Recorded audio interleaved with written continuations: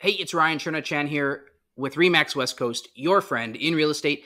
Time for a Greater Vancouver market update, monthly market update. As you can see below me, time on market in January was 44 days compared to December, which was 38 days. So things are taking a little bit longer to sell.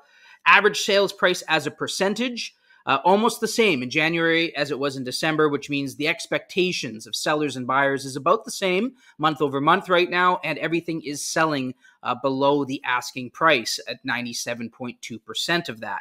New listings, big increase here, very typical, very common to see more listings hit the market in January. Many people choose not to list their properties at the end of the year. It's busy with the holiday season, colder weather in December. Many people put that off until January, so we always generally see more supply hitting the market in the new year. And sold listings are up a little bit, 1,422.